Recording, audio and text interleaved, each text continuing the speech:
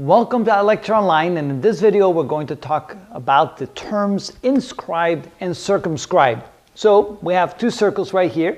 One of them contains a triangle, and here we have a circle, and it looks like there's a hexagon around the circle. But notice that the 3 points of the triangle, make sure I got that right there, the 3 points of the triangle touch the circle. So the triangle is inside the circle, and the 3 vertices of the circle, they touch the circle at one point. So we can say, therefore, that the triangle is inscribed in the circle. So the verbiage, the correct verbiage is inscribed in the circle. And we can also say that the circle is circumscribed about the triangle. So we say is circumscribed about the triangle.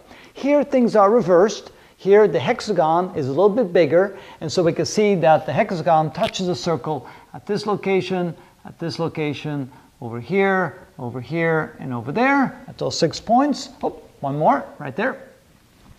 And so we can say that the hexagon is circumscribed about the circle because it envelops the circle, so to speak, and the circle is inscribed in the hexagon because it's inside, and yes, it does touch at those 6 locations. Now, examples where that is not the case, here we can see that neither is the circle inscribed in the rectangle, or, well, kind of a rectangle, and we can also not say that the rectangle is not circumscribed about the triangle because it doesn't completely have the triangle inside of it.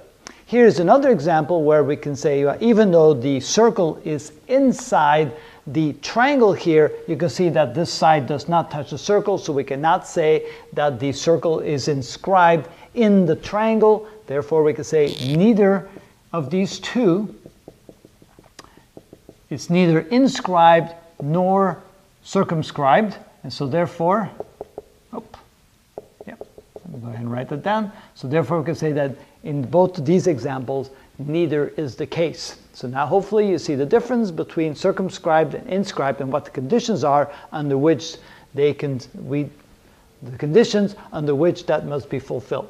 And that's how it's done.